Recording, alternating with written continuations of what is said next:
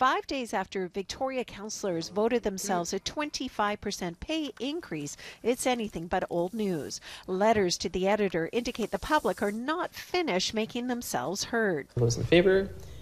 Councillor Thompson, Councillor Cardona, I believe Councillor Kim. Mayor Marianne Alto and Councillors Hammond and Gardner voted against the hike. Councillor Coleman wasn't present.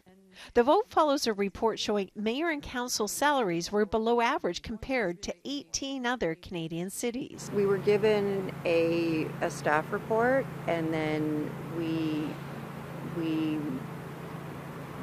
confirmed that council is a full-time and not a part-time job. I can understand all of their thinking behind it, but that doesn't justify making that decision on their own behalf. Pam Madoff served 8 terms as a Victoria councillor before stepping down in 2018. She says the current council voting itself a pay raise sets a bad precedent.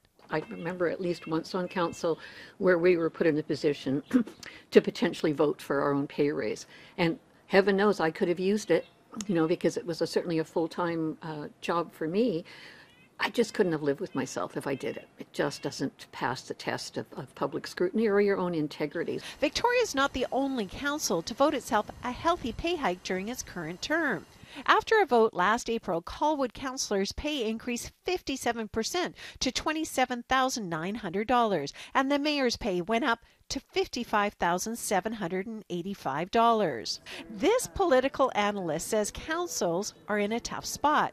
They're damned if they don't, and certainly damned when they do. Very few of us can vote ourselves a pay raise and say, I accept and proceed with a 25% increase.